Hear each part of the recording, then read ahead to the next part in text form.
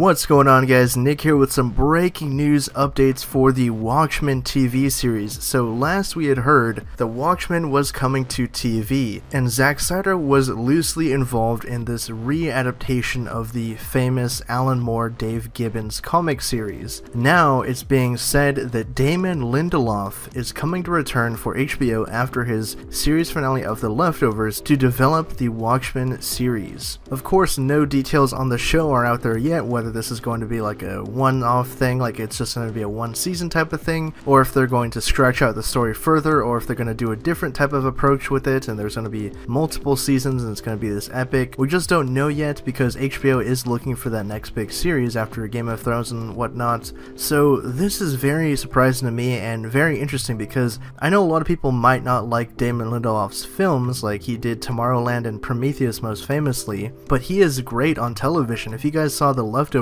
that was fantastic stuff. I mean, he was behind Lost way back when that was running on TV, so he's definitely at home on TV, and to know that Watchmen is coming to HBO is just another great announcement of the part of this piece, because I think we hadn't really heard about where it was going originally. So I am very much looking forward to the show now that we have confirmation that yes, it's going to be on HBO and that Damon Lindelof is going to be behind it. Leave your own thoughts down in the comment section below, guys. Are you hyped up for a Watchmen television adaptation from Damon Lindelof on HBO? As always, thanks for watching. My name is Nick, and for more on Watchmen and the DC Universe, subscribe to Hybrid Network.